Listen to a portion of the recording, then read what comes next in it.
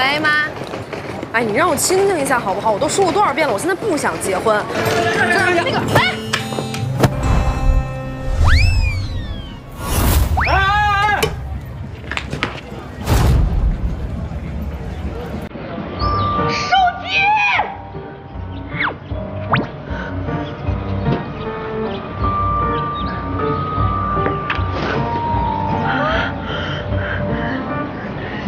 阿姨，我不是故意的。阿姨，我说你奶奶，你快给我手机！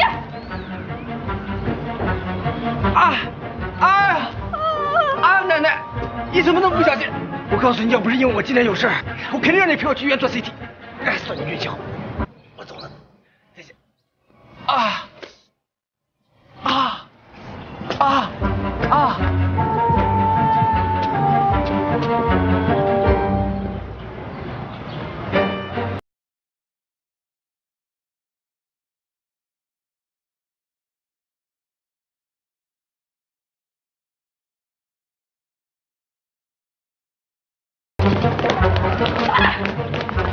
这个青川铜火锅选取的是当地散养的黄牛肉以及高山之中的珍贵食材。于师傅的铜火锅，无论是在火候和食材上，那都是恰到好处，非常的完美。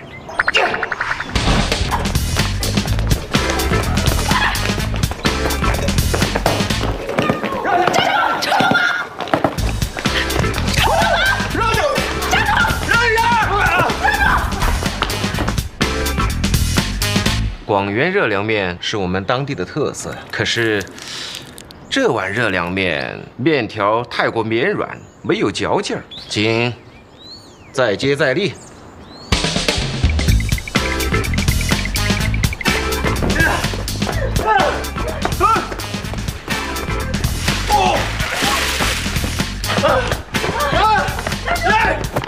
三个警察自行车。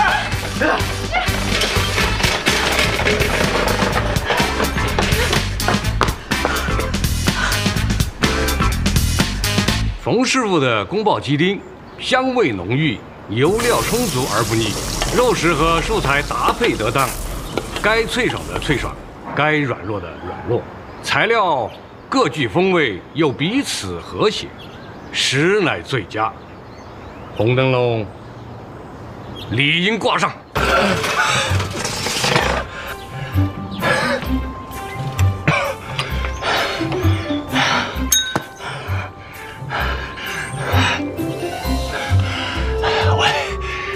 跟我妈说，我很快就到。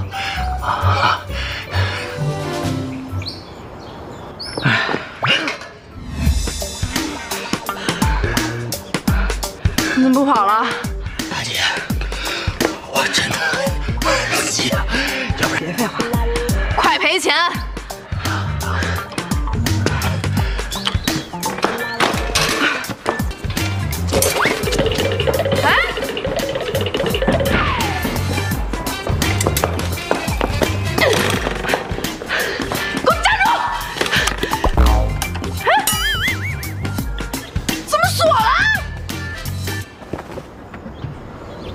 薛老板，你可是要退出？金会长，我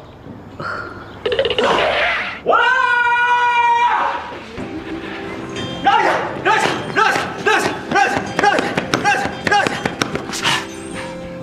我们不退出。儿子，儿子，你终于来了，丢死人了！没事，面我先做。你就歇着吧。距离比赛结束只有8分钟了，好自为之啊，绰绰有余。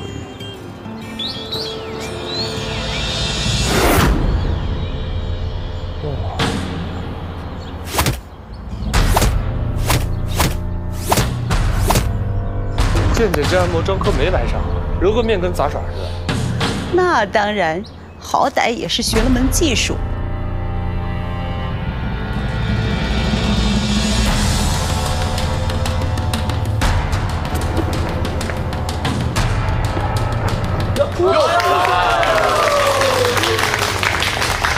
哇哦，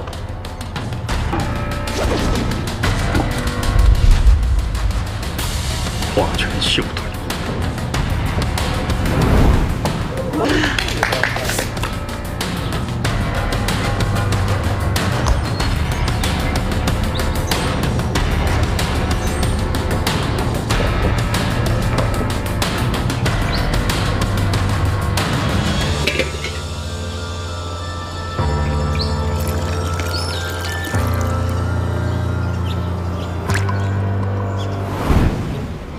关门拉面，请各位评委品尝。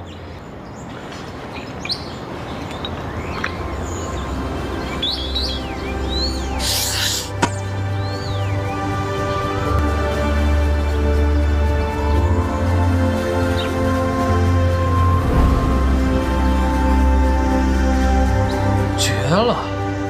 哎姐，姐夫当年是怎么做出这锅汤的？简直让人飘飘欲仙呐！这次红灯笼，我是势在必得。果然不出所料，还是吃他爹的老本，毫无进步。关门剑想用一锅老汤过关，不答应。他除了做不来老汤，其实人还是不错的。要想挂红灯笼，那就得靠真功夫本人。要不是他爹留下的那口老汤，他的面得能开张。也是，他家的面全靠老汤画龙点睛啊。二筒，清一色糊了。这个我们灯笼会觉得呢，关家拉面呢，各种食材的搭配，以及出汤的口感，都是一流。但是这个面条的精华，面汤不是现场制作的，所以又是2比2打平，明年再来是不是？恭喜这位选手，答对了。哎，明年我不服，你们针对我。放肆！如果没有那口老汤，你这面条能叫美食吗？哎，我问你，你除了做面条、煎炒烹炸、溜包扁蒸、烧煮焖烤，哪样你会啊？你连一个做厨师的基本水平都达不到。我不管，既然选的是代表广元的美食，那就不能搞独裁，就让广元人民来选，群众的眼睛是雪亮的，对不对？对，我们广元的美食就是该我们广元人来选，一人一票，一人一票，我们要投票，我们要投票，我们要投票，我们要投票，我们要投票，我们要投票。既然这样啊，我们同意投票。在座的父老乡亲，如果觉得关门拉面能够代表我们彰化的顶级美食，请举手示意。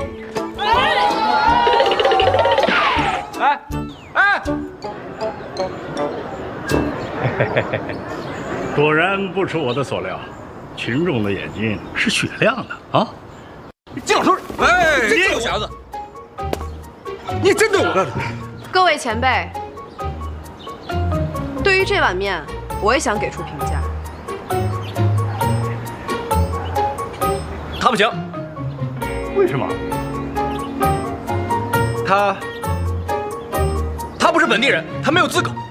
如果我是上届灯笼会会长赵志国的孙女呢，我可有资格。就算你是赵会长的孙女，可是赵会长在餐饮方面的成就是无人能及。如果今天是他来评判，那我们自会尊重。你又凭什么来做这个评判呢？凭我的舌头。舌头。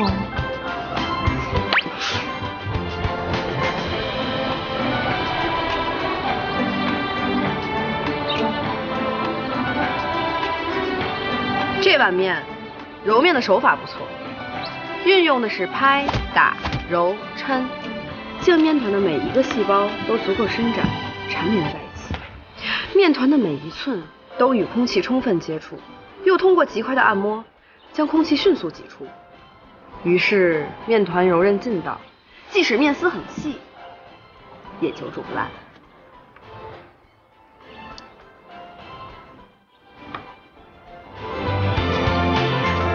面汤倒是有些意思，上好的猪骨、鲜姜、山奈、肉桂、胡椒，野山菌、天麻、竹荪等辅料，放置足10年老砂锅吊着，过程极为精细。是我家米饭，别说。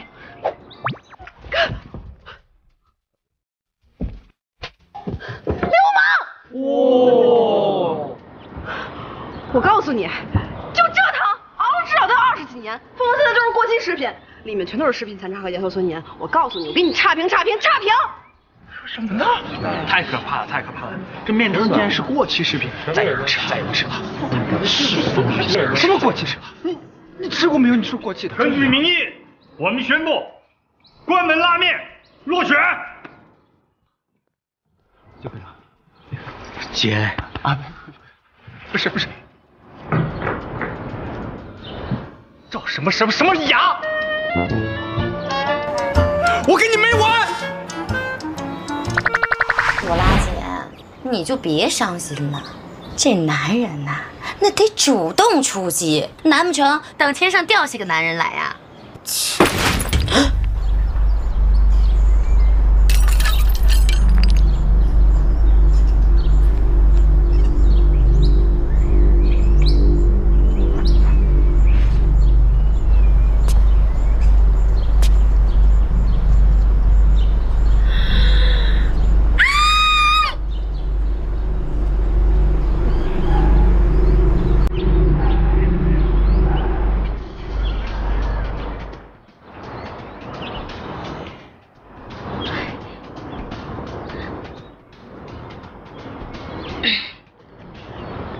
喂，姐，那个刚刚有个男人从天上跳到我床上了，你信吗？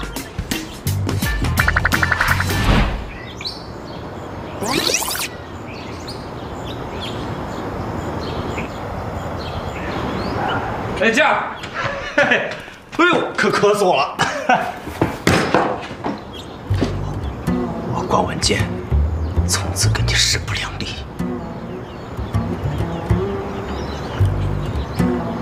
哎，家园，什么时候来的？就刚才。坐呀，那么生分，吓死我。哎，对了，跟您说个事儿。我不想知道。跟赵静雅有关。谁？赵静雅呀，她来继承赵家一招火锅店的。等等，把话说清楚。继承赵家一招火锅店。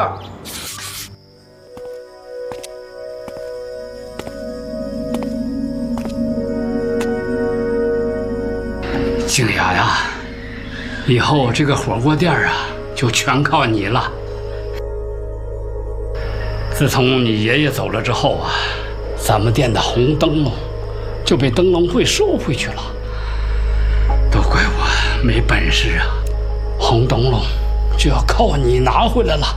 放心吧，大叔。原来赵静雅她是醉翁之意不在酒啊！她当众诋毁我，不只是为了泄愤，而是为了和我抢红灯笼，最毒妇人心啊！那我们现在怎么办？天堂有路他不走，地狱无门他闯进来。既然到了本小爷的地盘，那就别怪本小爷不怜香惜玉了。你的意思是要办了他？对，我们就是要办。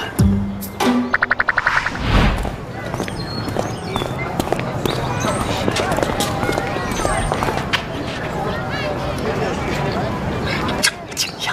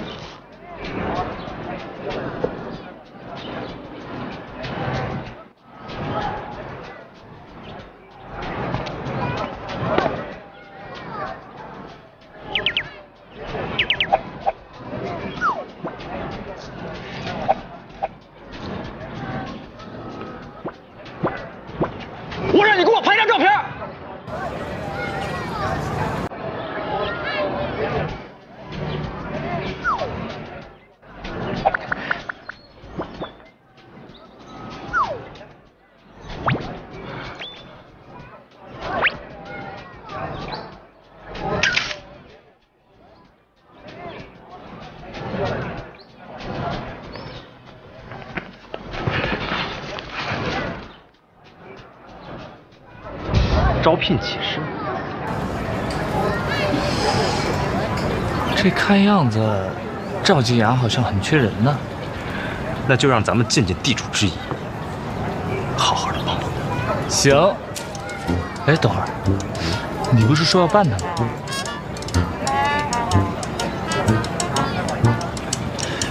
其实办和帮在不同的语境之下，我的傻舅舅。办和帮在不同的语境下，他会。我要带你去浪漫的土耳其，然后一起去东京和巴黎。其实我也喜欢迈阿密。受什么刺激了？这一大早就喝酒？哎呀，有喜事儿？是不是又看上哪家的小白脸了？哎呀，什么呀？奴家这次是认真的，保密工作做得好啊！什么时候勾搭成奸的？那天北风轻摇，这广元的风怎么这么大？天高云淡啊！它从天而降。我们俩一见钟情。哎，丹姐，他春梦也是梦，咱能不当真吗？啊，这个，还有这个，好，还有那个，这3个都要了，都不要，其他都给我打包了吧。得嘞。春梦有做那么真实的吗？那触感，那气息，简直是让人欲罢不能。怎么了？谢家园，快来，有条大鱼，人傻钱多的那种。你先稳住他，等我过来。哎，咱们好兄弟五五分账。进去，我想好了，赵家一招火锅店这么多年生意一直不好，一定是有原因的。是这样，如果在他们的后厨藏着一些不为人知的秘密，我知道了之后，就一定会让赵静雅求生不得，求死不能。见见，计划是这样的，一会儿我去厨房采证，你去那边吸引赵静雅的注意力，尽量帮我争取时间。如果我好了，我会给你发信号；如果你出现问题，也给我发信号。OK，Go Go Go！ 见见，怎么了？人不能为了五斗米折腰。你妈，我们都是要吃饭的。说人话。我召唤小灵通网刚刚接到消息，有大客户上门，所以我们家把家这副富甲一方称霸召唤走上人生巅峰的机会来了。So， 赵家的事你自己看着办吧，但是要记住，犯法的事儿咱可不能干。哎呦喂，黄总，这个我就不得不说了呀。黄总，您看看这个串儿，这颜色，这成分，您上手一摸，哎，您摸摸看，这个木材您看看。行了行了，就把你刚才推荐那几样都给我包起来吧。得嘞，老板，来包起来。哎，好嘞。看。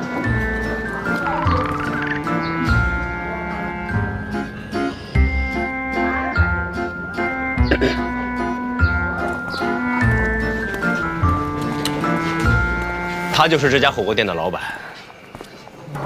看上去挺好相处的呀。看在你我有缘的份上，我就实话告诉你吧，他是一个10级的躁郁症还有精神分裂症患者啊。他最恨的就是长得如花似玉的小姑娘，比如你。他会在夜里悄悄潜入你的房间，拿出一把尖刀在你脸上咔咔咔咔，让你比我年轻，让你比我漂亮，让你比我年轻，让你比我漂亮。你这下知道为什么这家火锅店招聘要求如此低了吧？谢谢大哥救命之恩，我不去了。走得越远越好，永远不要回来，生命安全最重要。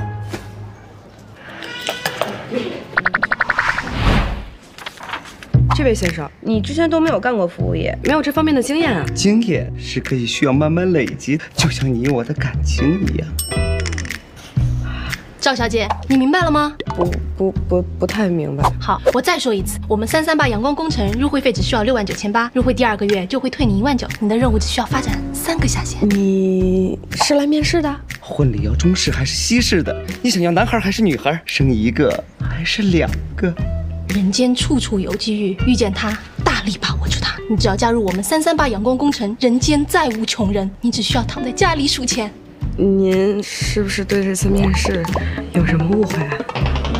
调皮，茫茫人海中，我走进这家店，这何尝不是一场美丽的误会呢？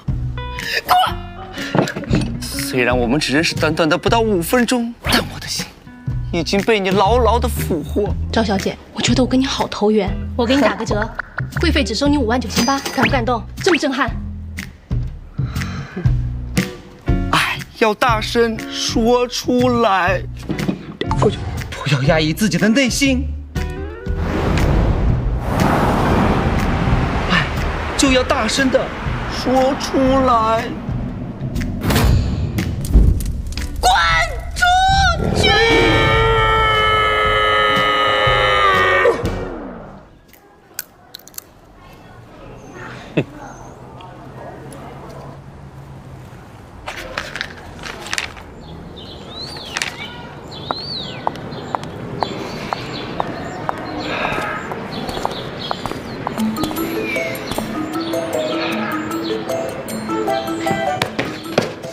关文健，我是谁？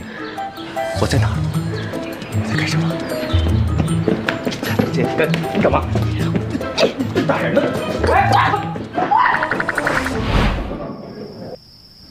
新浪满手机6000，买自国外，机票6000，给你打个折，1万。姑娘，做人要讲道理，你抢钱啊？我对这个手机已经有感情了，你还得再赔偿我精神损失费。想讹诈我，我曝光你。曝光我？你昨天当众非礼我，今天又找人故意来找茬，现在人证物证俱在，你还有什么可说的？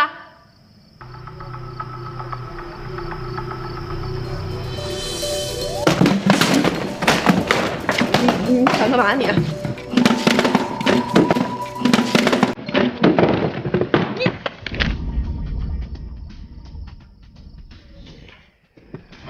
非礼你，我现在就可以非礼你，就凭你的大脑想诈我。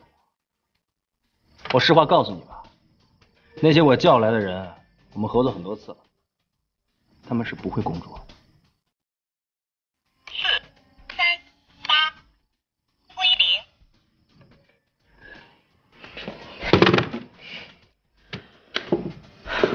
刚刚我确实没有证据，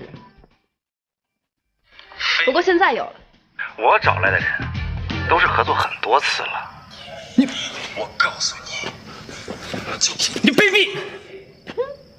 好，那我也给你算笔账。昨天你当着那么多人的面污蔑我家面馆，还有没了红灯笼，没生意可做了。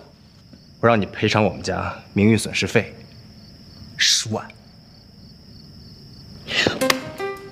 我靠！我就是想让你看看当年如来是怎么摆平孙悟空的。先是给你一巴掌，然后再笑着对你说：“哎呀，不要伤心啊，猴子。”今天很明显，我是如来，你是猴子。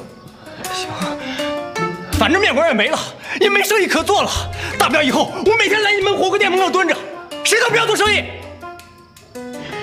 无耻败类，欺负女人！我就是无耻败类，我就欺负女人，怎么了？薅我头发！你抓我头发！黄老板，这个时候去吃那个官家面馆，哎呀，那面特别好吃，真的，我不骗你，那官家面馆就在前面。赵家一招，名字挺有意思的，今晚就在这吃饭了吧？哎，黄老板，别，这家可千万别去。为什么？因为这一家它是个黑店，这东西难吃又贵不说，这老板他还是个恶婆娘，听说他还是黑。哟，你这小地方还有这好人物，那我更要见识一下。哎，不是，说赔还是不赔？呸！这赔还是不赔？我赔！我赔你妹呀！赔！你不赔我就曝光你！曝光！你曝光！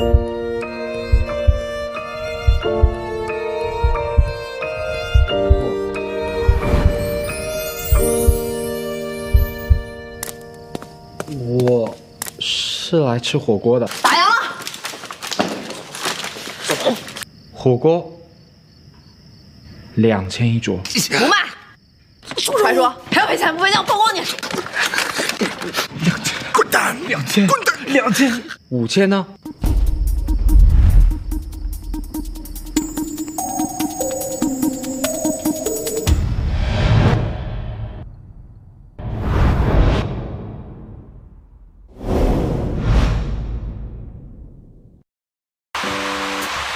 姐，咱俩是好闺蜜不？当然。姐，你相信我不？当然。姐，那你就跟我说实话吧，这健健他是不是减肥？当然。不是，他是我亲生的，如假包换。哎，那怎么这么多年都没见过他爸爸呀？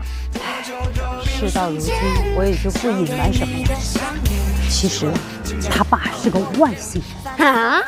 每过30年，他才能重返地球。当初我和他就相遇在这米仓山，就仅仅那么一眼，就天雷勾地火，干柴烈火，心灵相通，身心合一。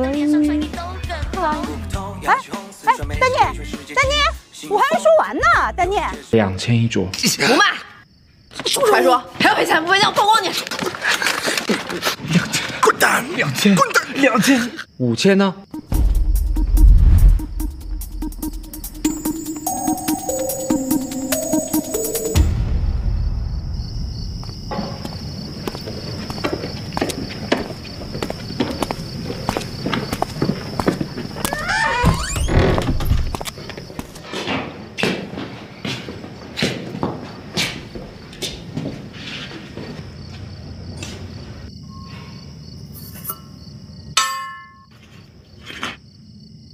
先说好了，4-6分，你6，我4，合理。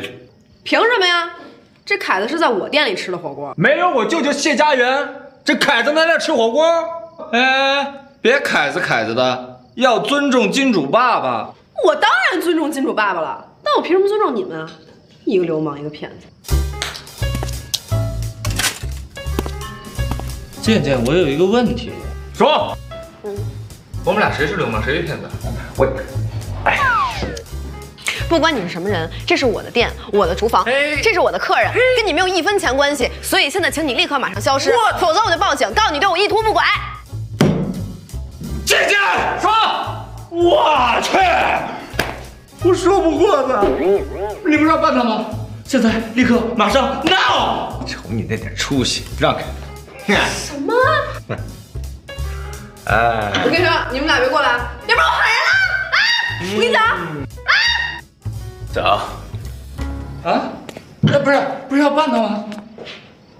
我要去灯笼会揭发他，把一家火锅店开成了黑店，5000一位啊，真黑。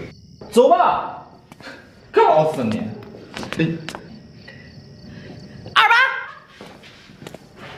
，28，37，成交。不过，我有一个条件。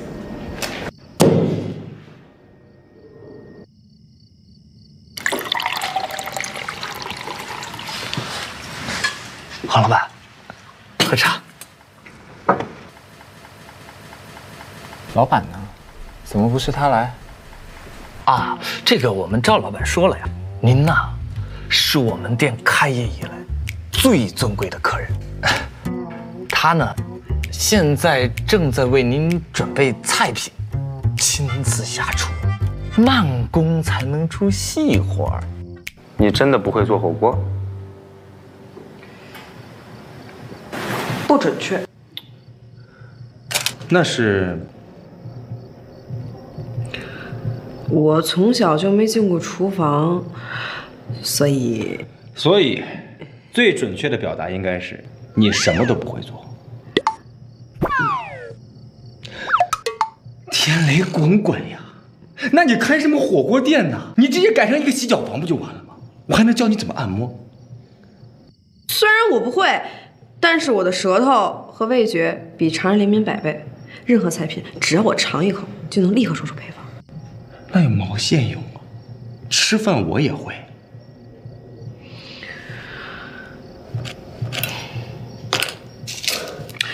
我说配方，你来做。我们还按4-6分整。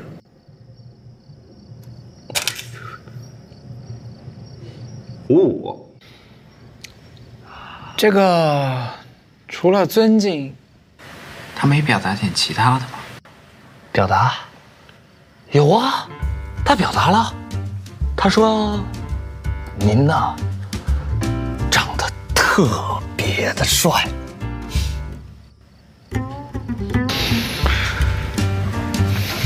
我没有女朋友。啊？那他下一句不是应该问我有没有女朋友吗？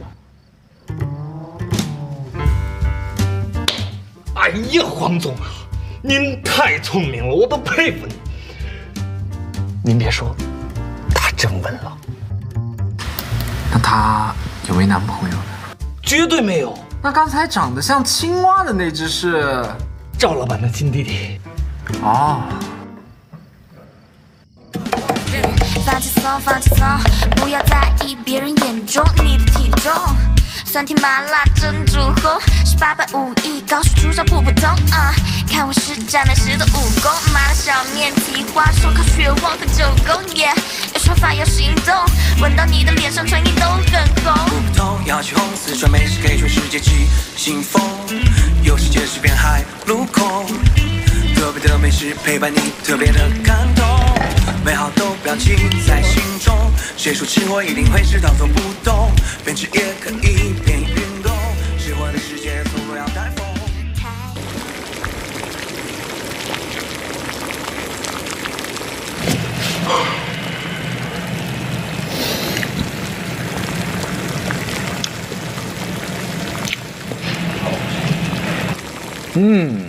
好吃。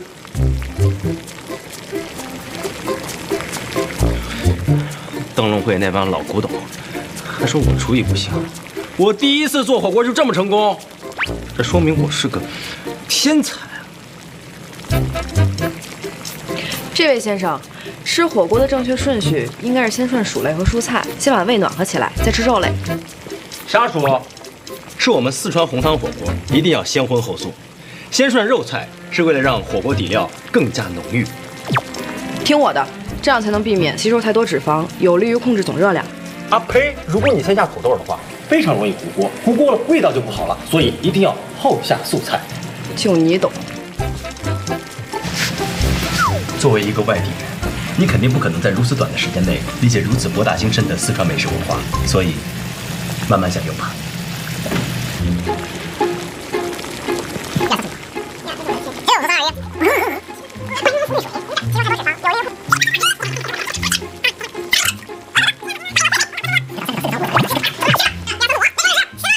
老板，结账。刷卡不行。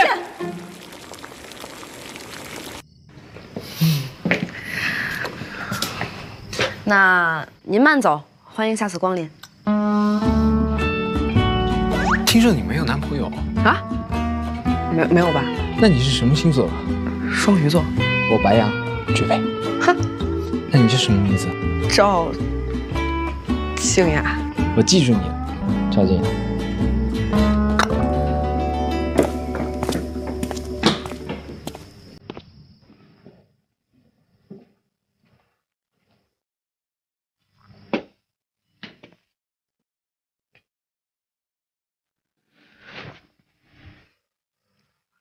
我们合作吧。我们谈恋爱吧。你虽然不会做菜，但是很有天赋。以我对美食味道的掌控，绝对能让你出一道。你说我不会做菜，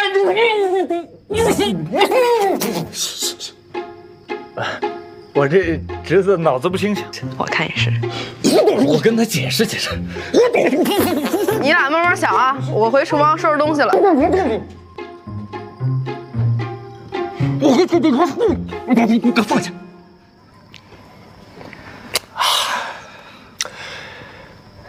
你说这女人葫芦里卖的什么药啊？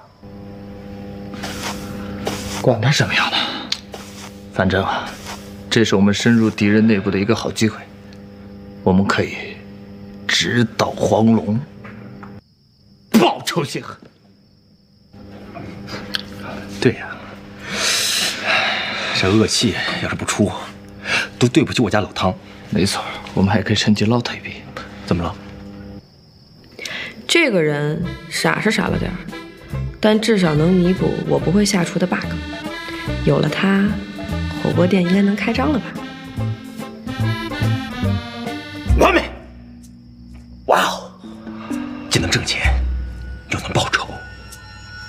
所以在男人的世界里面，钱比自尊重要。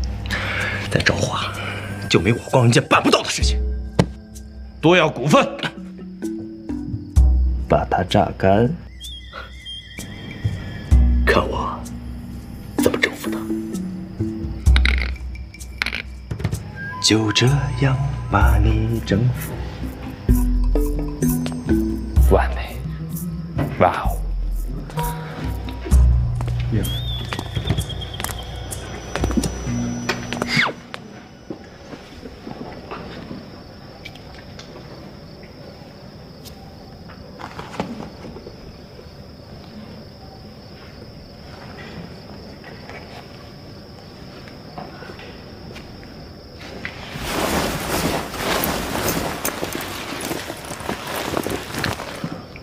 太热了，帮我拿下衣服。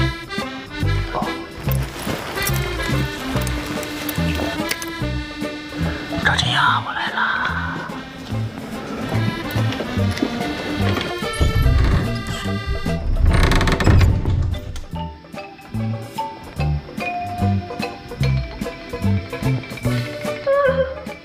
哎，真的。哎呀，哎呀，等等，哎，糖就对了。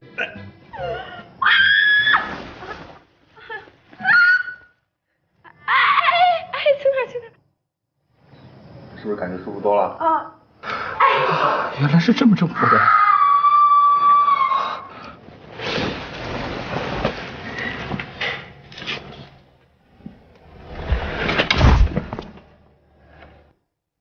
哇哦，这么快！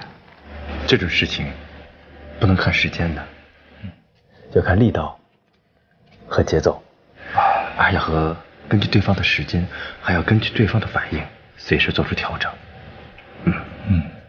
那他满意了？我觉得应该是满足。那他既然满足了，我们的事情……哎呀，我刚才太投入了，忘了问他了。这种事情怎么能忘呢？来，我来。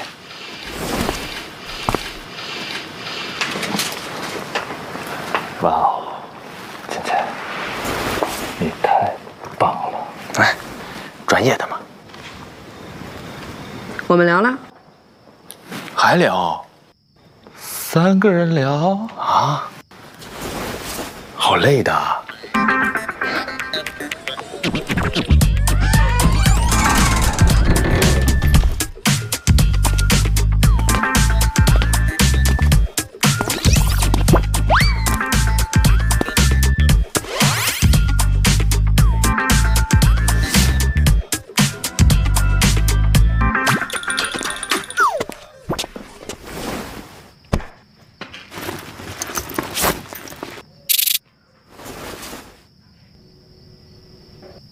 在谈正事之前，你们能听我先讲一个故事吗？好。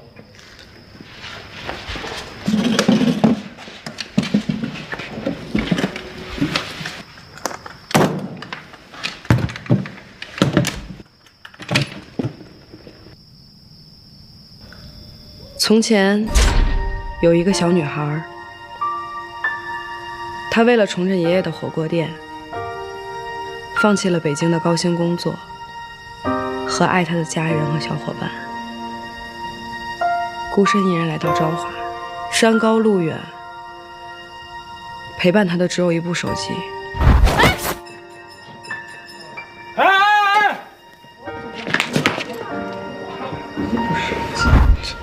手机里的各种视频、照片、朋友、家人的信息往来，就是这个女孩的全部精神支柱。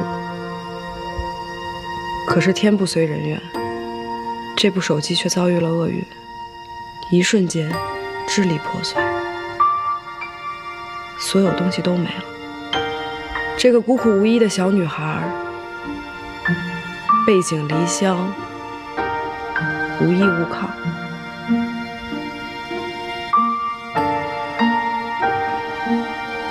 唯一剩下的只有这个火锅店，各种压力让他喘不过来气，他就像大海上的一艘小船，随时会被巨浪打翻。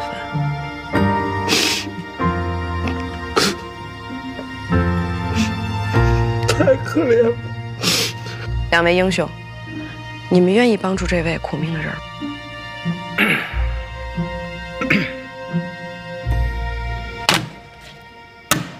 那么就请献出你们的爱心，让他的世界变得更加美好。一式2份，写下你们的名字，你们就正式成为爱心的传递者。这是一件多有意义的事情啊！我总觉得这件事不太对呀，要不咱们再考虑考虑。你还考虑什么呀？你有哪点同情心呢？这么可怜的境遇，你还考虑？我哪点同情心？这，你还考虑？你是不是人呐？我签。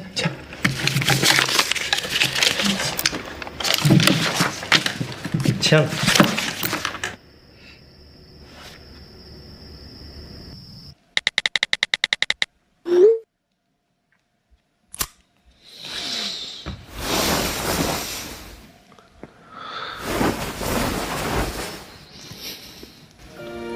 赵静雅，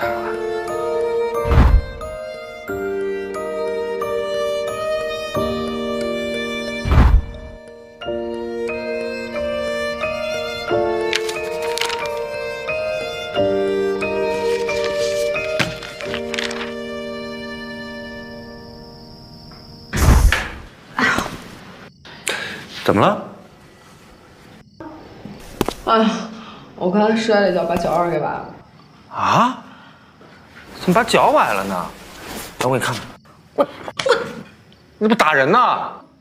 这个崴脚可大可小，我学过按摩呢，我是专业的，我给你看看。打！哎，疼就对了。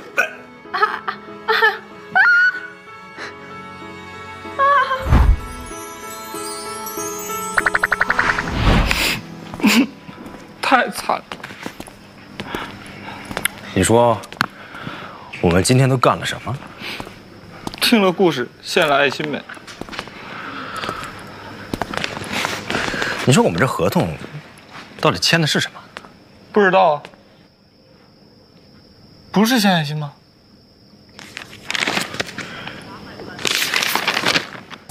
因关文健欠赵静雅人民币50万，关文健需要在火锅店免费工作2年，还清欠款。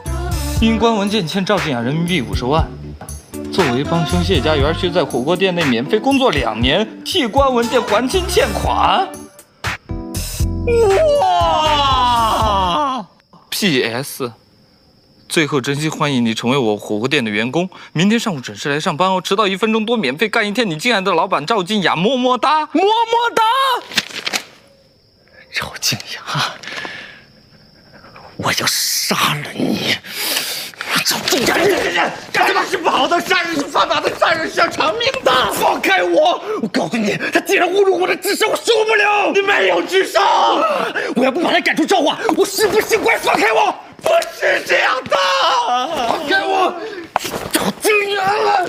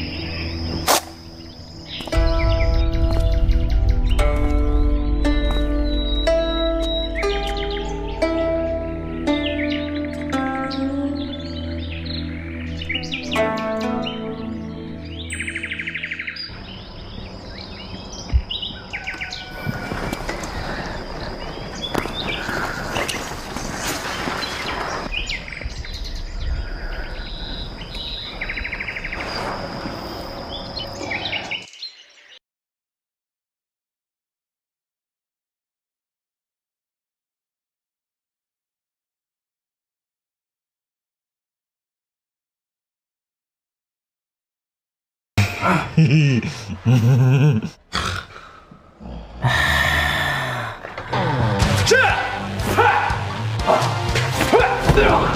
KO！ 下去，急死我了，急死我了，急死我了，赶紧呀！我烦死了。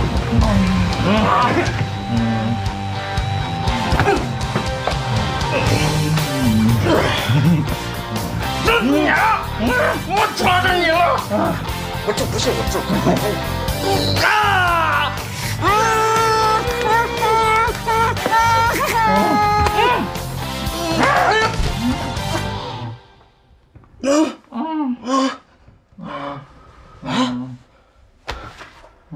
哎呀，家园，家园，醒醒，啊，快！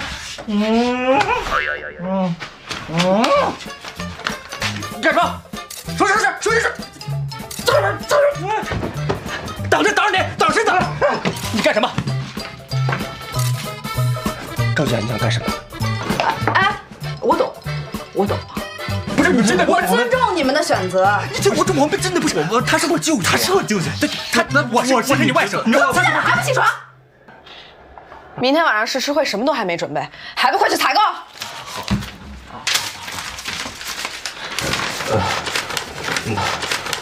钱呢？我给你们1个小时的时间，不1分钟，否则我罚你们钱。啊，罚钱？100、200，不是，马上，快点！我们整理被子，我们换衣服，马上1秒钟来了，开始了，来，马上去买菜，啊！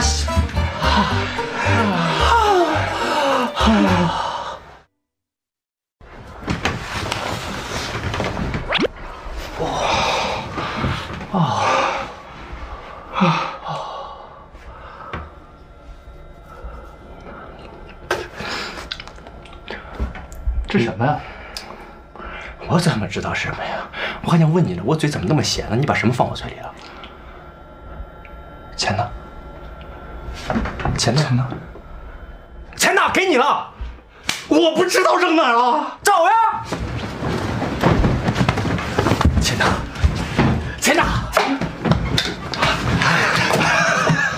啊，钱呢？这，你看什么看？不是钱，钱呢？喂，哎，王总，啊，对，那个橄榄油我收到了，你再给我拿一批货吧。哎，好的，谢谢啊。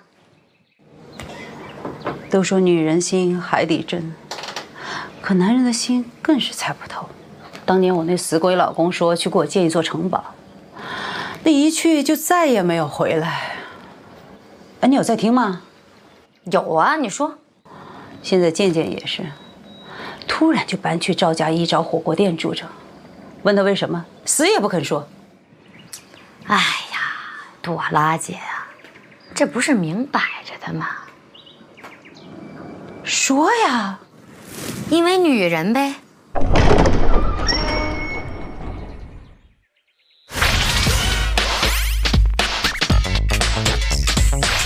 啊，光远的小城外有2个笨小孩，出生在90年代。千麦生气，拍不雅照，我们不能再被他牵着鼻子走了。而且这2天，为了什么开业誓师会，健健啊，我收了。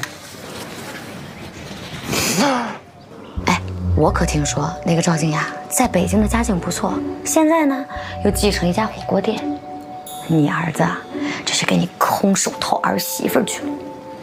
哎，也是哈，这20多年啊，我就没看他交过女朋友。这下可好了，我还以为他是那个哪个，就是那个。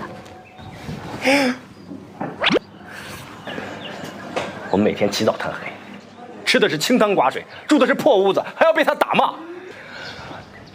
越想越憋屈，我觉得我们已经没有明天了。没有明天，不能再这样下去了。你们家健健跟赵静雅，那就是王八看绿豆，他看对眼儿了。你看我，不也是等了30几年，才等来了我那个小狼狗。汪汪汪汪汪汪汪！哎，说起你那小狼狗啊，镇上的人啊都在议论他，说他出手特别大方。这话是我们的地盘，怎么能让他这个小丫头片子骑在我们头上撒野？那我们现在怎么办？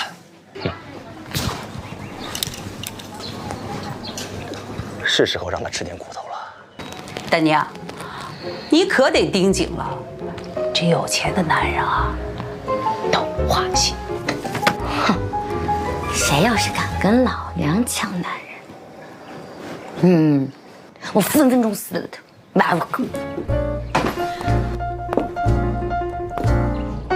请问这家客栈的老板啊，是我。姑娘是吃饭还是住店呀？哦，请问黄泽思先生住在这儿吗？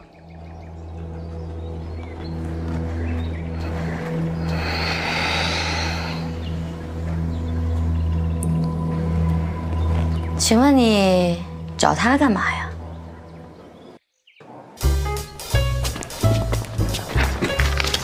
来看看，那个肉挺便宜的呀，5块钱1斤。那个肉不是好肉，这个肉带花，正宗五花肉。来，不用，张哥，我们觉得那些肉啊就挺好的，全都是新鲜的。老板，有没有不新鲜的？咦，我这菜都是新鲜的，刚从地里弄来的。我知道你这都是新鲜的，但是我们要不新鲜的啊。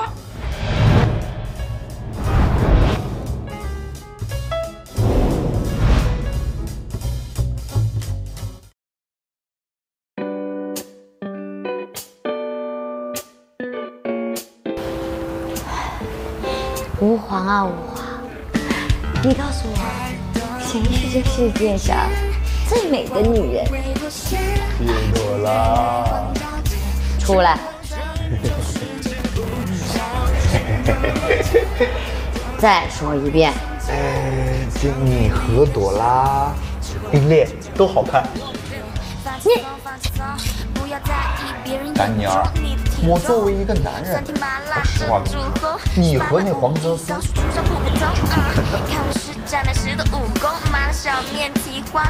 吾皇啊吾皇，睡都睡了，这床照也拍了，敢抢老娘的男人，你就一剩女，还是我们朵拉漂亮。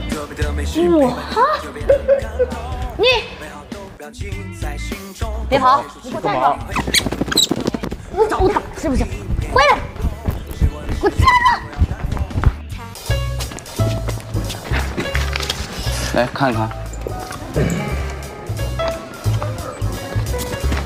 那个肉挺便宜的，5块钱一斤。那个肉不是好肉，这个肉带花，正宗五花肉。来，不用，张哥，我们觉得那些肉啊就挺好的，全都是新鲜的。老板，有没有不新鲜的？咦，我这菜都是新鲜的，刚从地里弄来的。我知道你这都是新鲜的，但是我们要不新鲜的。啊？那个肉，它不是个人吃哦。不瞒你说，我们确实是买给狗吃的。狗吃？我们要20斤，明天早上送到赵家一招火锅店。但是这收据上，那我懂得切，优质的肉，优质的价。哦，哎，张哥，这有个事儿啊，如果我们赵静雅赵老板打电话找您，您可千万别有话说，几十年的兄弟了。我爸给你多少钱啊？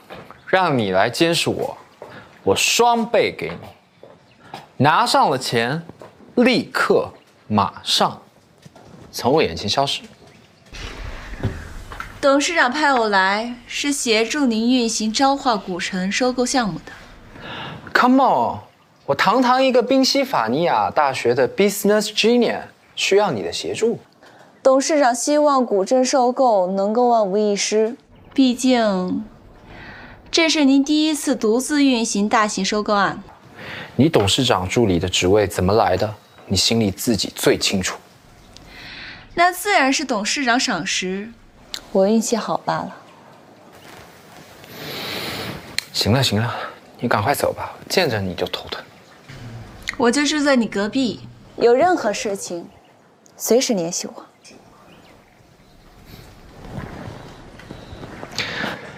那我叫你做什么都行是吧？你知道我最擅长什么？彩彩到，西西到。我们今天的任务是制霸昭化古城，宣传赵家一招火锅店。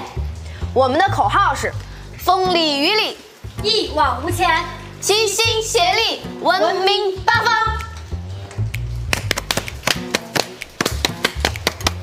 耶！很好，这次的宣传能多夸张就多夸张，上天入地无孔不入，要让整个昭化啊不，要让整个广元都知道，我们家火锅店重新开业啦！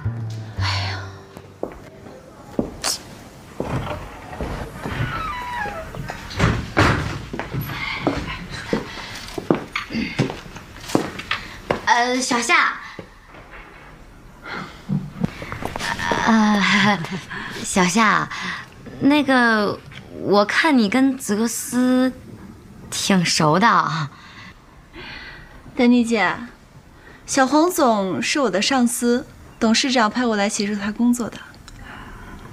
哦，那你们孤男寡女的一起出行，他女朋友不吃醋吗？据我所知，他现在还没有女朋友呢。芈月啊，你看黄氏集团家大业大，这一次你跟黄泽思来昭化做什么项目啊？无非就是旅游啊、美食什么的。马老板在吗？哎，在呢。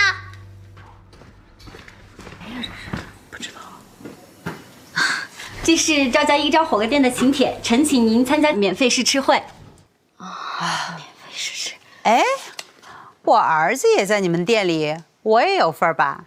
员工家属当然是有福利的，这是您的请帖。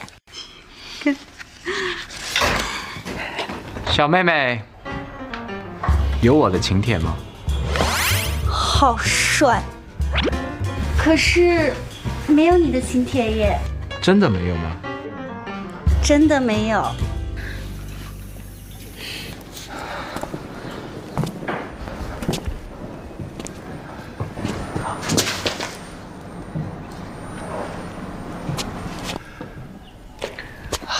站住！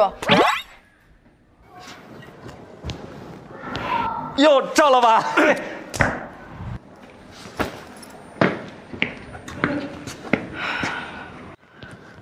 去了这么久，菜都买回来了吗？这是账单。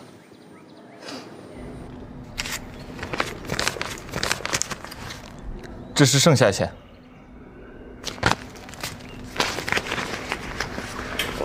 就剩这么一点儿，你们是不是中饱私囊了？对了，老板，朝花一夜有一个叫黄泽思的帅哥，他说如果给他发请帖，这次试吃会的所有费用他买单。黄泽思，那个凯的黄总，金主爸爸。那你给他发呀！发了，干得漂亮！哎，赵老板，如果我们再拿2瓶酒来壮壮台面，这不是更好吗？可以。看到没？一句话就能搞定的事儿，你能行吗？可朝化古城这个项目可不是那么简单的。行了行了，我都调查清楚了，这里的店铺生意都很一般，游客也很少，只要跟他们谈好价格，拿下古城不是问题。那你的意思是，你已经都跟他们谈了？这个嘛，哎，一个个聊，那得聊多久？没效率。我都打听过了，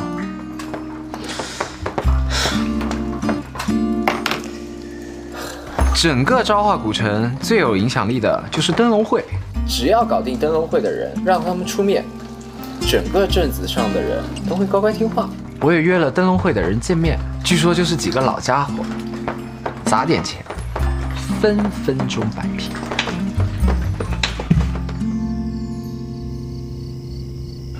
我已经把利害得失说得很清楚了，古城开发是板上钉钉的事儿。各位老人家，你们也一把年纪了，也该退出历史舞台了。现在跟我们合作，拿上了钱，去享清福，皆大欢喜嘛。这孩子怕是把头摔坏了，净说胡话了。是啊，估计是前几天从高处摔下来，是不是头先着的地啊？哎，老头，我这是开发，高端开发 ，understand？ 5万，碰了，脑子有问题，绝对有问题。听说啊，他在城里头是见啥买啥，连那痰盂儿都得买几10个在屋里头，而且还花了5000块钱吃了顿火锅。你说这老子是不是有问题？哎，怎么能这么说别人嘛？孩子还没断奶呢。我这是市场调研，而且还能拉高你们朝化的 GDP。哎，什么情况？哎，我碰。这个王氏集团，皇氏集团，王氏集团，不，皇氏集团。我不管什么皇氏还是王氏，总之由你这不靠谱的人来谈事儿，就证明这家公司有多么糟糕。所谓的开发实力更令人怀疑。姚记，你朝化小而精，宣传却相对封闭，跟商铺运营仅能维持生计。改革和发展是势在必行的事情。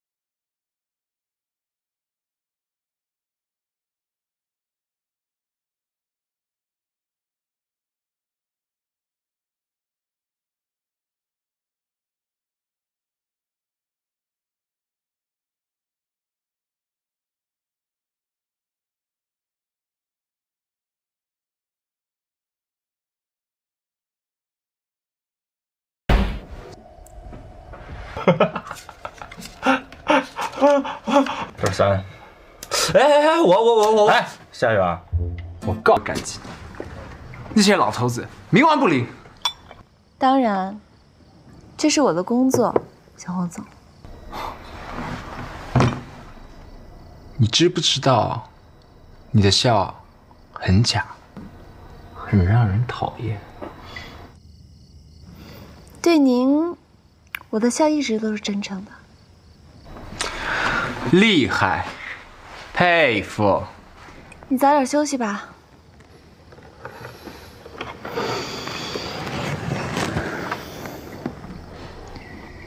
哦，对了，既然你情商这么高，你告诉我，喜欢一个人什么感觉？这个，每个人应该都不一样吧。但是你要是问我下一步怎么突破灯笼会，我倒是更清楚。你说，要是我把古城开发好了，静静会对我上点心吗？肯定会啊，只要你按我说的做，我会助你一臂之力的。那我们一言为定。一言为定。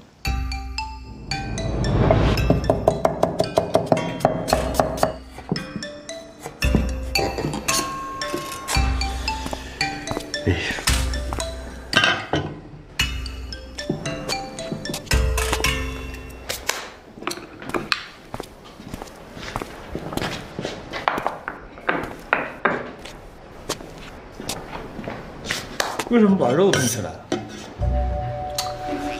就这种肉，只有冻起来才不散架。你看我冻起来的肉，跟好肉没什么区别。厉害啊，小 case。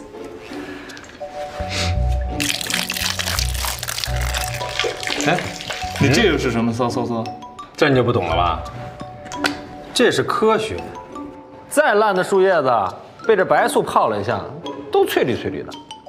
最主要的是，人畜无害。就是，犯法的事儿我们可不能干。那当然。你慢忙着，我招呼客人去。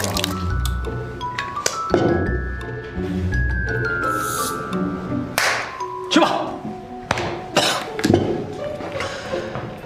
哎，吨。两位里边请。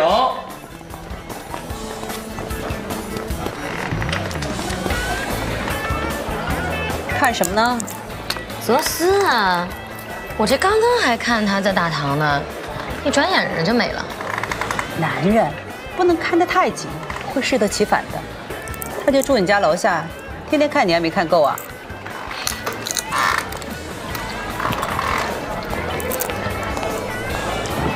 哎，上次吃赵家火锅，好像是10几年以前了。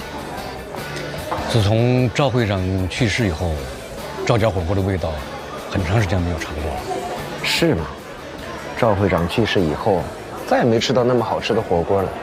哎，您说他孙女儿的手艺究竟如何啊？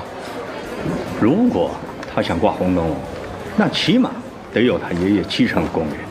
对。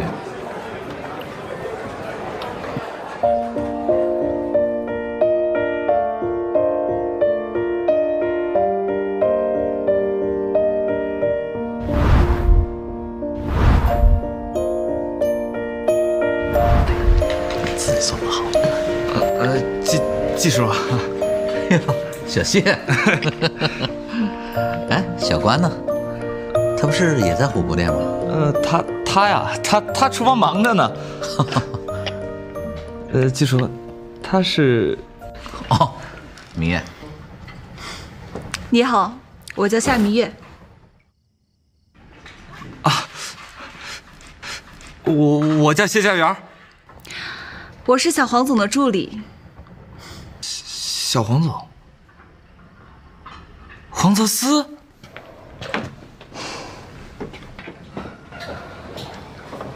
静静。啊 ，Take easy， calm down， 有我呢。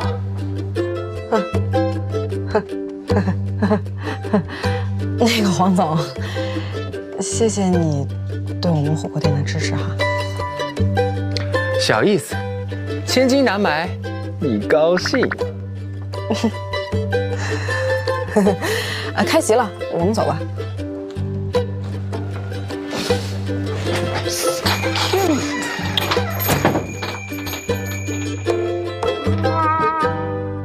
各位，感谢大家参加此次赵家一招火锅店营业前的试吃大会。我们选用的都是最好的食材，火锅的口味也是我们亲自把的关，可能没有我爷爷做的那么好。各位，此次赵家一招重新开张，准备仓促，可能有些不足，还请大家多多包涵。但是赵家一招始终在努力，今天请大家尽情品尝，多提意见。我和赵老板在此谢谢大家。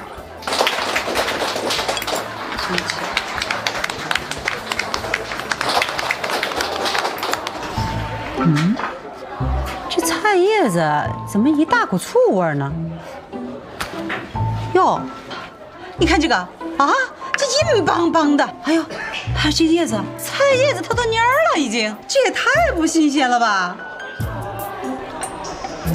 好像不太新鲜。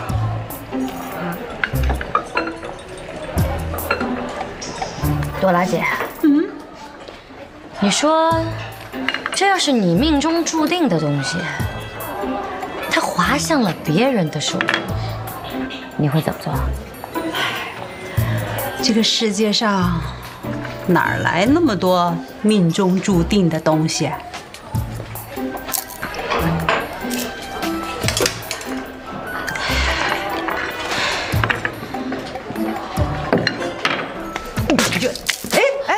怎么了，丹妮？怎么了？好啊，这日子，我们的美少女老板赵静雅，赵静雅，你简直是丧心病狂！你用烂肉、假酒和剩菜来招待我们，想要命的乡亲们啊！哎，通通都不要吃，不要吃啊！要命的通通不要吃，通通不要吃！专体的把那个菜给我放下！你们，辛会长，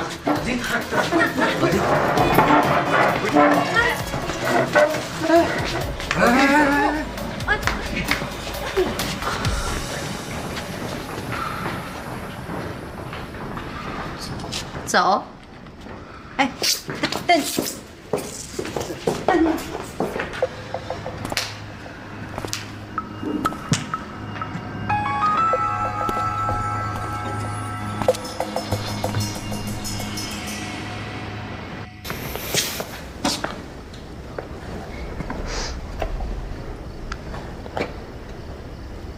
静静，没关系，我们再办一场，钱不是问题。黄总，您走吧。这些乡巴佬没见过世面，别难过了，静静。要不我带你去看新鲜？我求你了，我现在只想静静。可是我不……你要是想让他不讨厌你，赶紧跟我走。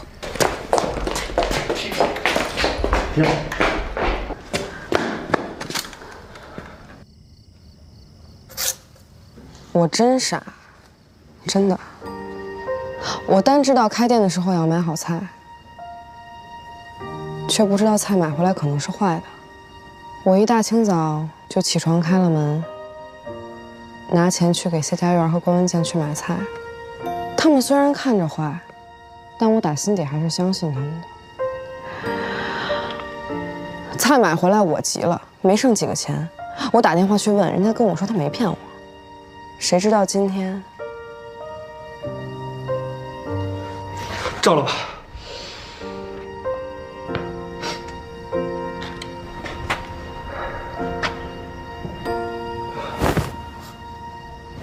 我错了，是我骗了你。我和菜市场贩子串通一气，高价买贱货，吃回扣，我不要脸。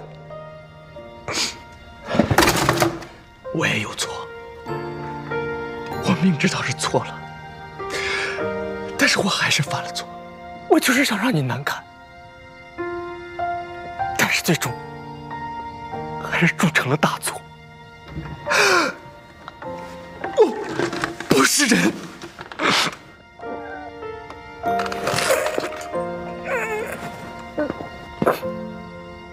我错了，我和菜市场贩子串通一气，高价买贱货，吃回扣。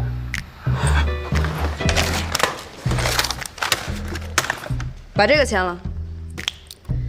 从今天起，你们2个人要在我赵家一招免费打工5年，除了吃住，其他什么都不管，不得有异议。真他妈不要脸！你说谁呢？他在说我。嗯？签。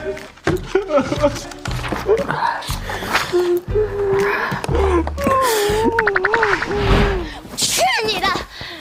泼妇，泼妇！你知道我衣服有多贵吗？都限量版的。个乡下土包子！你给我闭嘴！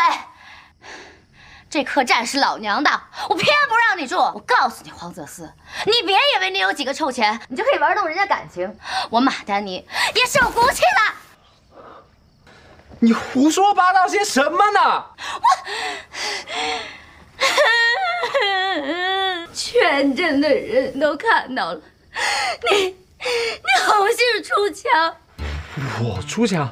我出谁的枪？你倒是说说。马老板，这生气归生气，生意归生意呀。这什么意思呀？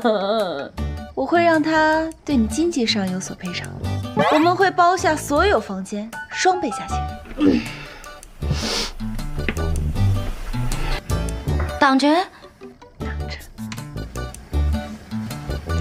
啊，那个天凉了，东西你们自个儿收拾吧，早点回屋休息啊。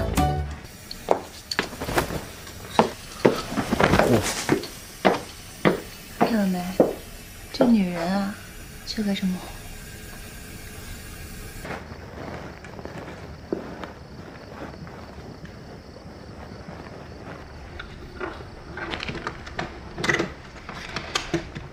哎呀，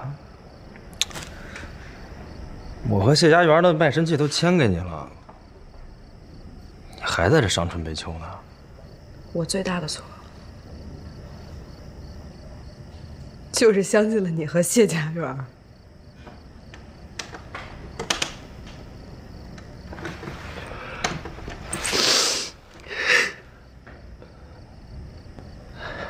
都怪谢家园，都怪谢家园这个大坏蛋，太坏了！居然给他画了花脸，戴上猪头，出去游街，就像这样。我游街，花脸。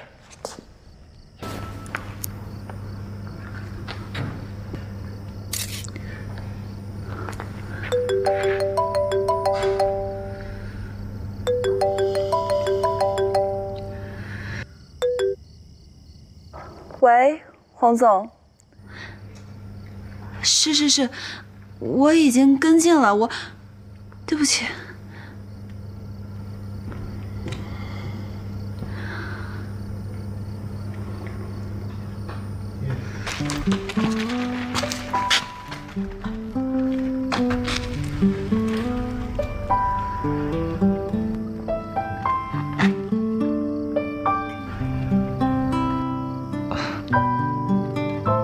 有什么可以帮你的吗？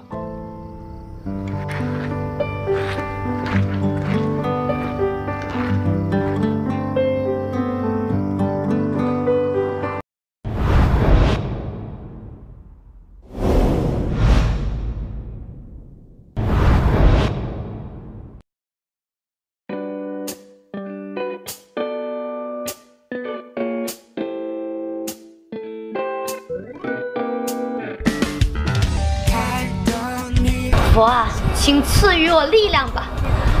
让黄泽寺身边所有的花花草草全部都斩草除根。佛啊，我希望静静能立刻跟我结婚，永远只爱我一个人，这样我就可以给她买包、买钻石、买口红了，然后相亲相爱，幸福到老。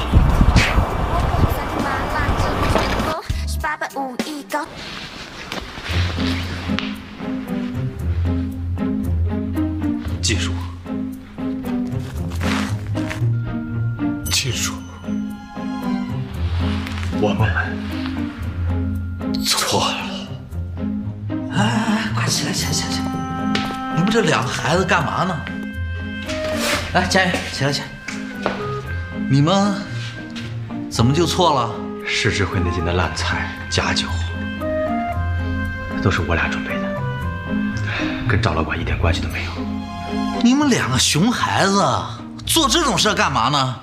因为我们嫉妒赵老板的美貌，嫉妒他的能力，嫉妒他这么年纪轻轻就可以当老板，所以我们要摧毁他，我们要让他遗臭万年，我们要让赵家一朝永远挂不上红灯笼。我们是人渣，我们是败类。呸！两位前辈，现在整件事情的原委已经真相大白。没想到，太优秀也是我的错。这两个人居然使用下三滥的手段来害我。哎，赵老板，既然他们俩说的是事实，那我建议你马上报警。再给我一次洗心革面的机会吧，赵老板，不要毁了我们的一生。我是个宽宏大量的人，愿意给他们一个改过自新的机会。今天我带他们来，其实是想让两位前辈了解事情的真相。我们已经了解了，然后呢？您看，我真的是特别无辜。既然你们已经知道了事情的来龙去脉，那对我们赵家一招，能不能从轻处罚呢？哼，虽然罪魁祸首是他们两个，但这也说明你在管理上有问题。哎，难道不该罚吗？该罚。这2天我们是严格按照灯笼会的要求停业整顿、道歉赔钱，但是要让我们5年都不能挂红灯笼，这个会不会有点太过了？是啊，太过了。什么太过了？按照灯笼会的规矩，但凡出了这种事儿的店家，是要被逐出广元的。你现在只是被罚5年不能挂红灯笼，那都是看在你爷爷曾经是会长的份上。既然各位老爷子和我爷爷都是老交情了，那何不再给火锅店一次机会？大家都知道，这个火锅店是爷爷的毕生心血，红灯笼也是爷爷最引以为傲的标志。如果5年都不能再挂红灯笼，那爷爷的在天之灵都不能安息。爷爷，好了，静雅，我们刚才也正跟金会科长商量你们火锅店的事儿。这个5年时间呢是有点长，我们呢正在想办法看能不能。不能，灯笼会的规矩不能破。哎，老金啊，这规矩是死的，人是活的，什么事不能变通呢？对，只要是能让我们火锅店重新挂上红灯笼，什么条件我都答应。真的？真的。什么条件都能答应？我都答应。金钱是你的优势，也是劣势。当爱情和金钱同时出现的时候，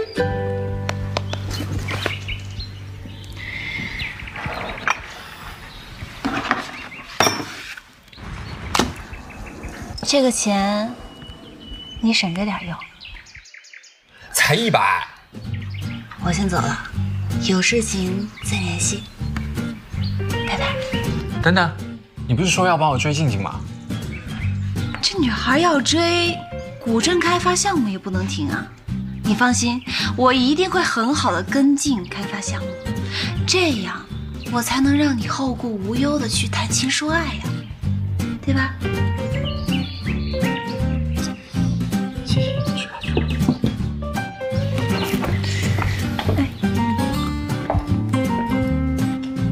保重。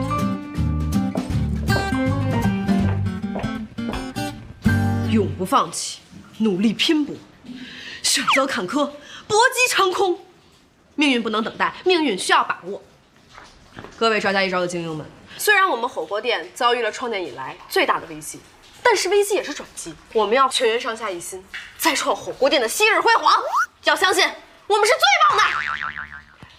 来，握紧你们的右手，举起你们的拳头，大声喊出来：我可以的！我可以的！我可以的！赵静雅，你疯了吗？你受什么刺激了啊？我可以的！舅舅，你也受刺激了吗？醒醒！静静，赵老板说的没错，我们要咸鱼翻身，我们要证明自己。我可以的！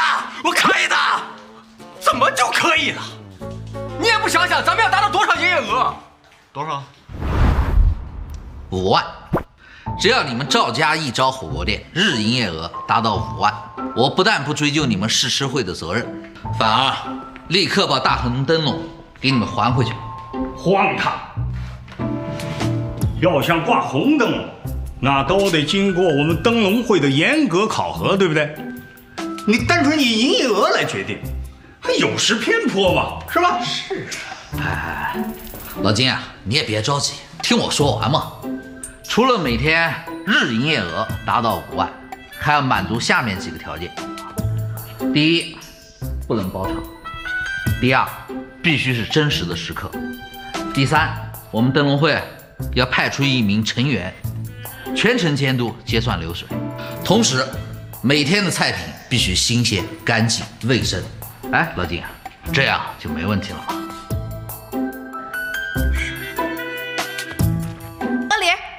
合理什么？同意什么？1瓶5万，但是静雅，这件事呢，我们属于特事特办，所以一旦失败，赵家一招火锅店必须承担相应的责任。什么责任？如果失败的话，你必须转让火锅店。另外，你要永远离开广元。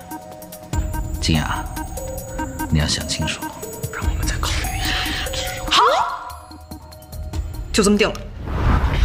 愚蠢，太愚蠢了！这女人啊，就是头发长见识短，这明显是个坑啊！赵静雅这傻丫头还往里跳，我看啊，这店早晚保不住。谁说保不住了？西西菜菜，我去打酱油。徐家园，张老板，你不是号称人脉最广吗？明天开业的时候让店里坐满。坐满？我好像失忆了，你说什么？开玩笑的，不就坐满吗？我现在就去。我去帮帮忙啊。关文健，这火锅店的存亡与否，可是少不了你关大勺。那还用说吗？这个任务对你来说确实有点难了啊，负担到你稚嫩的肩膀上，确实难为你。不过你放心，只要我关文健在，这些问题不是不可能解决的。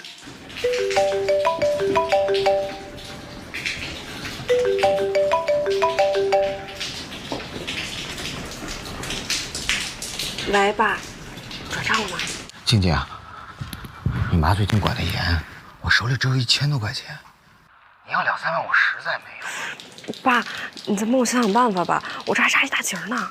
姓赵的，你竟然敢藏私房钱！哎，你别撒手！静静啊，我是妈妈，你为什么要钱啊？孩子肯定遇到难处了。妈，我火锅店需要资金周转，我现在手里没那么多。你看吧，你看吧，我早就跟你说过了，那个乡下的火锅店开不下去，是个无底洞，你就说不听。妈，你就说你帮不帮我吧。肯定不给啊！你都多大的人了啊，还伸手问家里人要钱？我跟你说，要不是现在机票不打折了，我跟你爸早飞过去抓你了。又飞一次机飞，你赶紧给我回来啊！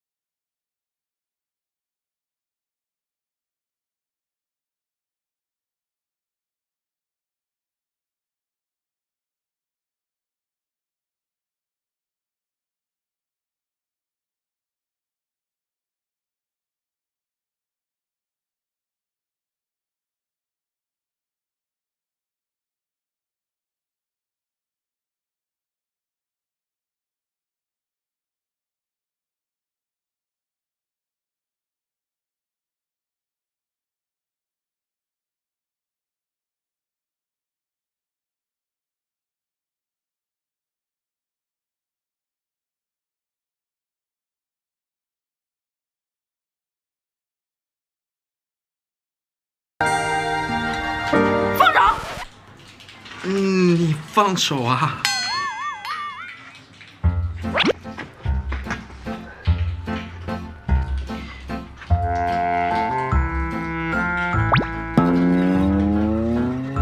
啊，那个黄总，我还正有事找你呢。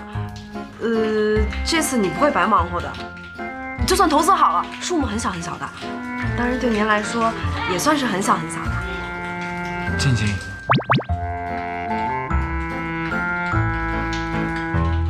我破产了，你能收留我吗？我。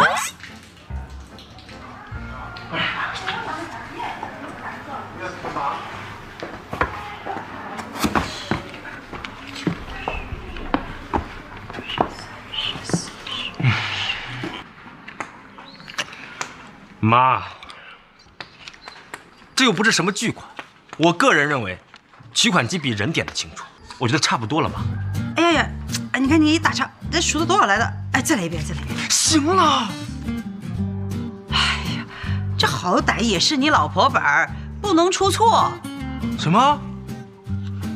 我娶老婆就这点钱？妈，我是你亲生的吗？你给我。哎，这是。等等，我再确认一下，你说。你跟赵静雅是男女朋友关系，这笔钱是拿给她救急的，对吧？怎么前几天我还看你们两个水火不相容的，这么快就好上啦？妈，爱情来得太快，就像龙卷风，我们是真爱，妈。真爱？情比金坚。那好，我就亲自给我未来的儿媳妇把钱送过去。妈，我觉得没这个必要了。妈。喂，静静果然收留了我，你说的没错，她真是个善良的女孩。那真的是恭喜你了，小黄总。对这样的女孩要多用心，少用钱。哦，对了，说到钱，静静这边正好缺钱用，你等会儿派人给我送几万块钱过来吧。你刚说到破产，现在又轻轻松松拿出几万块，这样反复无常，只会让他觉得你不够真诚。那我要怎么表现我的真诚呢？现在是赵静雅最脆弱的时候，这个时候你一定要陪在她身边，无微不至的关心她，照顾她，这样她才会真正被你感动，真正的爱上你。好，那我知道了。看来黄少爷已经顺利地打入了火锅店的内部。为了收购这么一个小小的火锅店，黄少爷也是用心良苦啊。原本以为赵静雅会是一个很好的对手，现在看来是我高估她。我像是智商低的人吗？破产，这种弱智的理由，我怎么可能相信？妈，小心点。对呀。空门剑。哎。别生气，别发火，有好事儿。小一个，求你了。妈，你看我就刚出去一会儿，看把他给急的，这是1秒钟都不能离开我，对不对？我妈今天专门过来看你一下。都不让人省心啊！哎呀，思思，人家的胸口好像被什么东西划到了，好痛哦！你帮人家看看吗？哎呀，思思，人家有划伤恐惧症，头好晕哦，你快扶一下人家嘛！啊，人家也要晕的，扶我吗？扶我吗？扶我。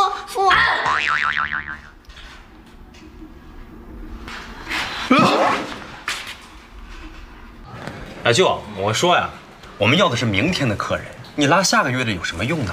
那你行你上啊！妈，你看，不就是人吗？对呀，我分分钟把半个镇上的人都拉过来。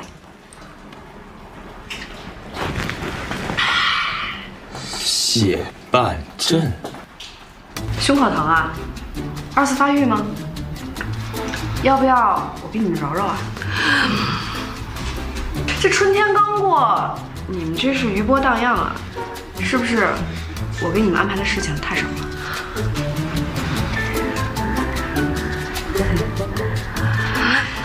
那你们还扯这儿，马上去干活！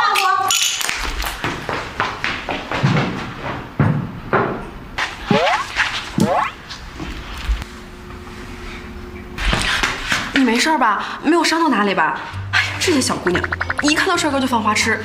你要是不高兴，觉得他们碍事儿，我明天就开除他们，省得他们碍手碍脚的。你这手，可别粗活。你等一下。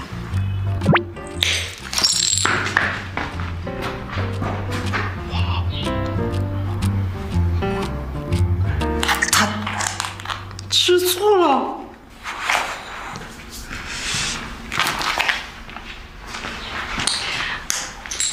黄泽思，我有一个特别重要的任务要交给你。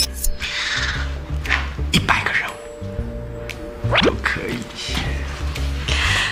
你要知道，这整个店里，我最信任的人就是你。我吗？嗯。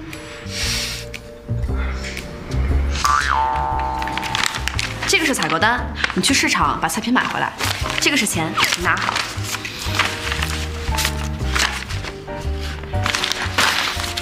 你放心吧，晶晶，我一定会完成的，非常完美的。好的呢，快去快回。那我去喽。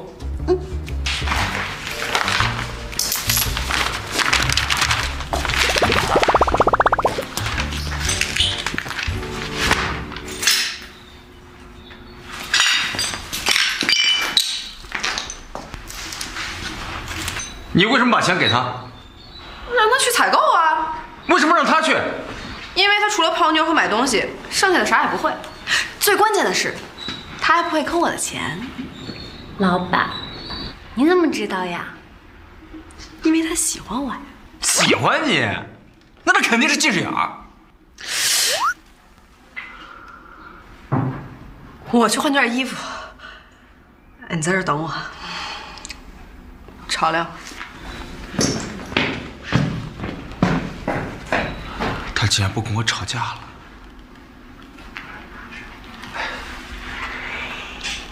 建哥，心情不好吧？我没有。我有吗？哎呀，是泽思哥哥的醋了吧？我吃他的醋，他哪点比我强？比我有钱？比我帅？滚！嘿嘿嘿嘿嘿！再不走我就对你们嘿嘿嘿！嘿！嘿嘿嘿！黄总以后如果还有其他什么事，请尽管吩咐，海山一定全力以赴。多谢季会长支持。让我们的约定。您放心，做生意最讲究的就是信誉。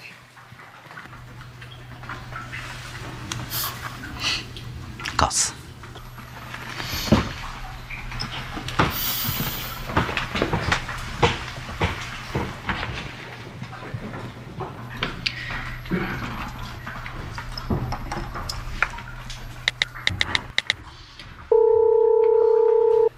洪总，您放心，一切顺利。你可一定要多加小心，千万不要让那小子破坏了我们的计划。一定，他现在心思全在追女儿身上，无暇分身。烂泥就是烂泥啊，怎么都扶不上去。对了，火锅店的秘方最近有眉目了吗？暂时还没有，不过这次关乎到火锅店的存亡。如果赵静雅真有她爷爷留下来的秘方，她一定会拿出来用的。好，你记得，一旦有消息，随时向我汇报。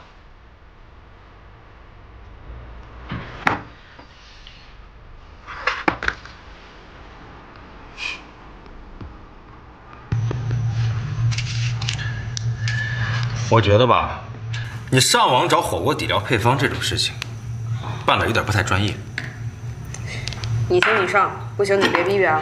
你来，你来。试吃会出事儿，所有的火锅底料都被灯笼会销毁了。大叔现在又关机，所以只能靠我的聪明和智慧了。看，这个配方是点赞和评论数最多的。哎呀，上网被你说的这么玄乎，哎。不是传说你家有火锅底料的秘方吗？拿出来参考一下呗。你听谁说的？老一辈的人都知道，赵家一招火锅，秘方概不外传。我要真有秘方，我还用得着你啊？少废话，快放料。我不放。好，我放，我放。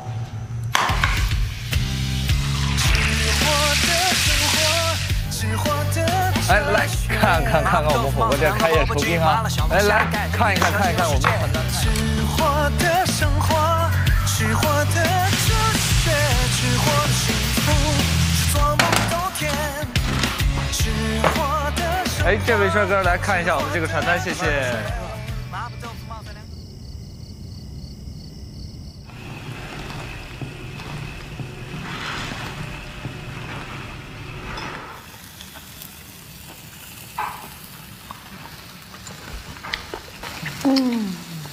我觉得可以。我觉得不行。咱们都煮了20锅了，赵静雅，我们做的是火锅，不是米其林餐厅。就凭我们两个想把火锅做上天，做梦啊！赵家一招的生死存亡在此一举，这锅底太重要了，绝对不能有半点含糊。这到底差了点什么味道呢？你不含糊，我都要炒糊了。照我说，来吃火锅的人就吃了一个辣字。肯定不会把汤底都喝了呀。他们要想喝汤，应该来我们家，我们家那口老汤，那才叫一个鲜。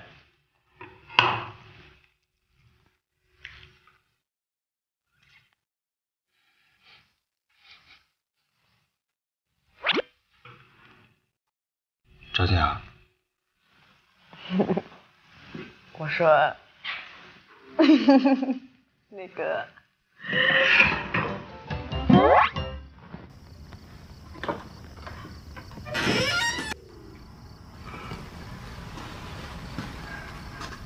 妈，静雅忙了一天吧，我炖碗汤给她喝。光喝汤多不营养啊！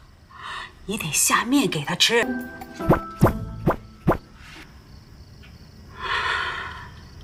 姐姐终于懂事了。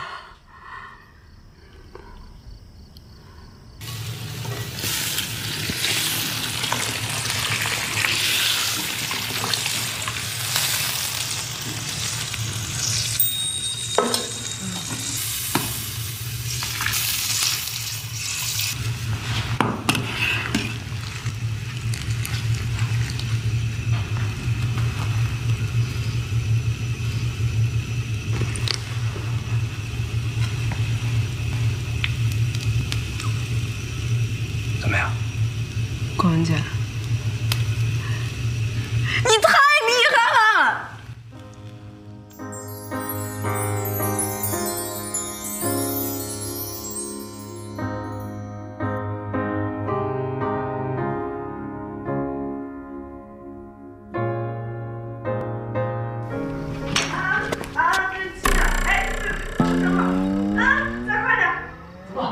还用力的吗？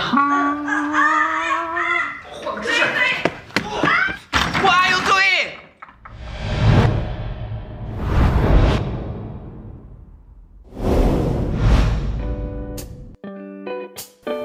哎，西西，说实话哦，现在的女生一喜欢上男生就变得好怂。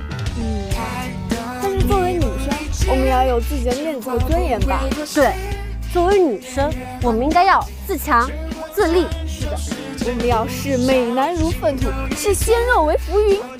对，我们应该把对男生的兴趣放在口红、钻石、包包上，还有衣服和鞋子。对，我们要抵制黄泽斯，走向人生新巅峰，远离黄泽斯，世间美男快起床！黄泽斯，小四哥哥你在哪？小四哥哥，我们就是你最忠实的男。